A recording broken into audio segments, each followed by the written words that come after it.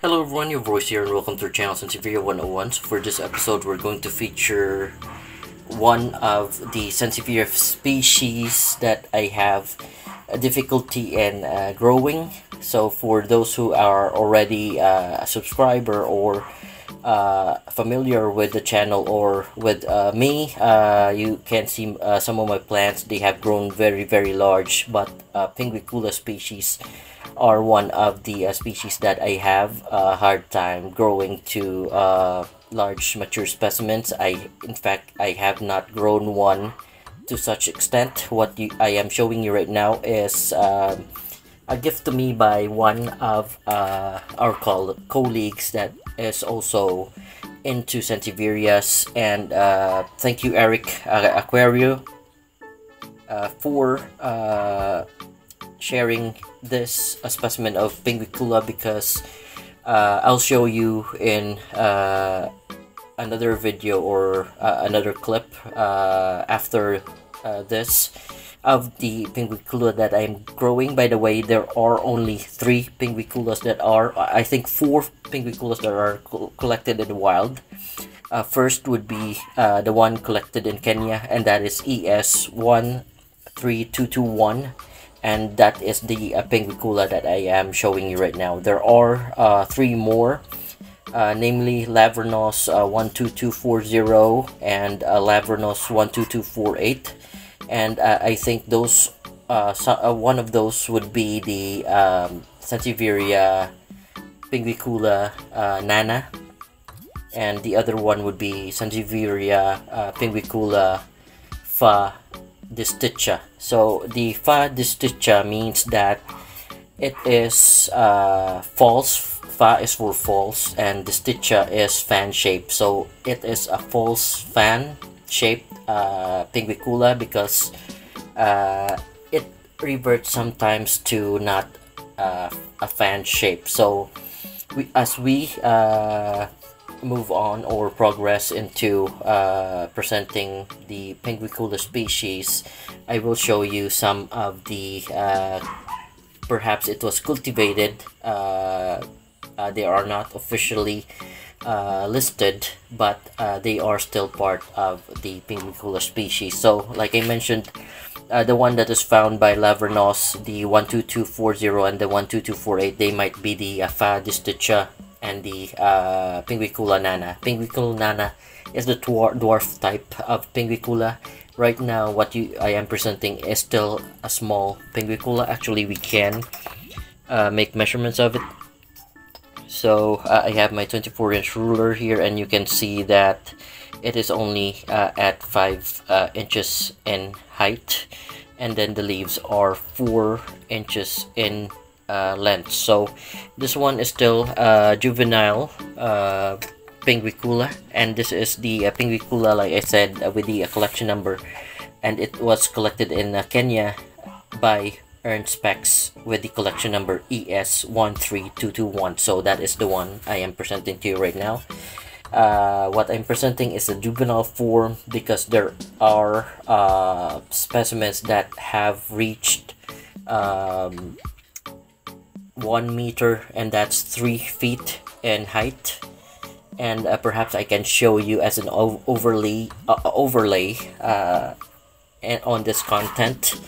The picture was shared by Al in the International Sansevierias Society group in the Facebook group, and then I can also share to you a picture of one of our colleagues here in the Philippines, Marlon Disuyu Mariano.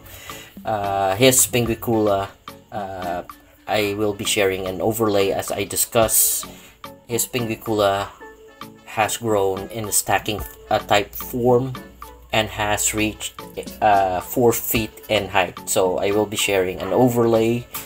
The one that was shared by Al, they are also pinguicula, the same as what I am presenting to you right now, but that type has grown robustly giant type form, which is normal when they reach maturity if they are planted directly in the ground in the wild. When they grow in the wild, they would grow up to 3 feet. Marlon's specimen has grown 4 feet because it is stacking in growth. But what Al has sent is really the same form as what I am showing you right now, but they have grown to very very large very large colony or clump, and they would be at around same almost 3 feet or 4 feet. Marlon's is 4 feet, it's tall because it's stacking. Al's is about 3 feet, but they are robust specimens. So I'll be sharing some pictures of them as we discuss, and also I'll be showing you a picture coming from another colleague that is collecting species, brother Seto Cortico. He shared a picture of 3 pinguicula variants. The first one would be a pinguicula nana. The one in the middle is the one I'm showing you, which is just a pinguicula, and the last picture would be the pinguicula fa disticha. So as we add into the playlist more episodes about pinguicula, I will show you some that were cultivated but not officially listed because they were not found in the wild, and they were grown in perhaps a nursery or a garden that has grown distinctly to the 3 or the 4 that was collected. There was another one with the collection number PF0072 that was found in Riviere. I don't know if I pronounced that correctly, but it was collected 1964, so I do not have any idea what that looks like. So again, thanks to the people who shared pictures of their pinguicula, and perhaps I will show you my own specimen. That specimen was given to me by a friend and also collector of Sansevieria, Ed Francisco. He has given me a couple of pinguicula, but none of them survive except for this. And I'll be back in a bit so we can so that I can show you the pinguicula that I am talking about.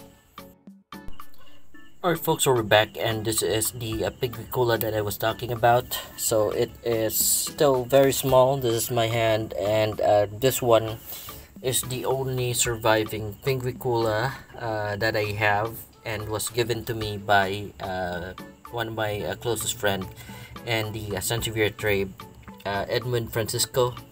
So he has given me or sent to me about 3 pinguiculas, but this is the only one that survived. Actually, this has been with me for at least 3 years, I think, or 5 years. So before I planted it, it was really shriveled. Right now it has it begun to be plump, so I do not know if there are any root. I think there are. It had rooted well, because before, when I touch it, I would be able to easily move it, but right now it's really stuck into the ground. So I'm hoping that I could grow this to a larger size, like what Al has shared on the International Sansevieria Society group in Facebook. So as comparison, it is very small, as it is as big as what Eric has given me. So in a span of how many years, it might be located in a spot that it's not really good for its development, but sometimes I'm very resilient, so this one have managed to survive, and I think it will start growing pups. I'm not sure if it will be dwarfed, because you can compare it to the Masoniana that I have, and it is planted beside it, and that's a very very large Masoniana. That's almost 3 feet, I think, compared to this very very small pinguicula, and that's Pawisi and more giant Masoniana over there. So this again is what I would like to share. This is what Ed had given me, and this is the only one that survived. Although the center, the core actually have rotten out. It's just a miracle that it was able to survive for how many years just like that. And I won't be surprised if anytime soon it will be giving pups of its own. So I'm not just sure if it will still grow to a robust size or it will be dwarfed, but perhaps in the future I can give you an update of this pinguicula that I have planted directly to the ground. So I'm expecting it to be a giant, but there is not enough progress because I have planted it same time as I planted the plants that are beside it, save for that. And the Masonianas have grown so large in comparison to the pinguicula. So I think this is it for this video, folks. And if you like what I presented, please don't forget to like and subscribe to the channel. If you have any comments or suggestions, don't hesitate to leave a comment down below. And I hope you enjoyed watching. Thank you, and you have a great day.